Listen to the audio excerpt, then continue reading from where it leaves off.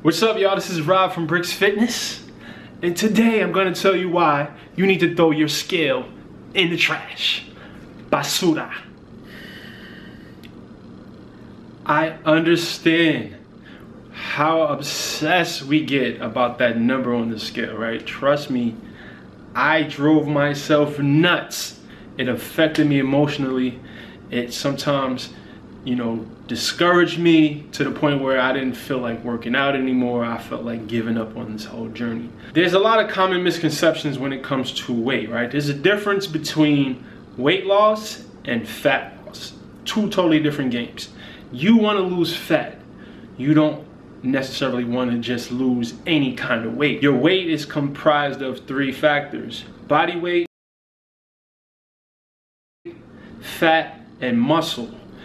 The last thing you don't want to lose muscle, because muscle is what our bodies use to basically burn fat. So that's why you see those big diesel dudes, I'll be jealous of them. They can eat whatever they want. And water weight, that number's gonna fluctuate. That's why if you've ever gotten on the scale one day and then the next day you got on and it's like 8 pounds more, it's your water weight. And there's so many different factors that contribute to why your water weight fluctuates up or down. One of the biggest reasons why your body may be holding on to more water is your sodium intake. So depending on how much salt is in your diet, that determines how much water weight that your body retains. So if you drop your sodium, a lot of times your water, the water that your body is holding on to will decrease, therefore dropping the number on the scale. Now this doesn't mean that you're losing fat though. So the scale may be going down, but that doesn't mean that you're actually getting smaller in size. It just means that your body is releasing the water that it was holding on to from the sodium. Another factor with the whole water weight situation is your glycogen levels. I always have a problem saying that word, your glycogen levels.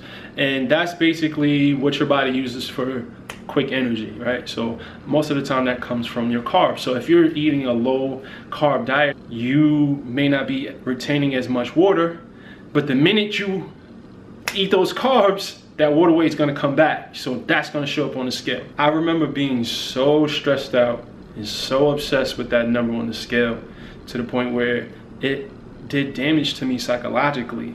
So when I tell you the best way to keep focus is to get rid of that scale, trust me, it's coming from experience. The best way to track your progress is through measurements and through the mirror and through how you feel, your energy levels, how well you're sleeping. These are the things that's really gonna tell you how well you're doing. The number on the scale isn't gonna tell you accurately how well you're doing, because you may get on the scale one day and it went up 6 pounds because you're retaining water or you're gaining muscle, which is a whole nother thing, and that may discourage you. And you may have been on the right path, doing everything right, but now, because the number on the scale went up, you're now unfocused and you're now discouraged and you're now down. So the scale is bad news.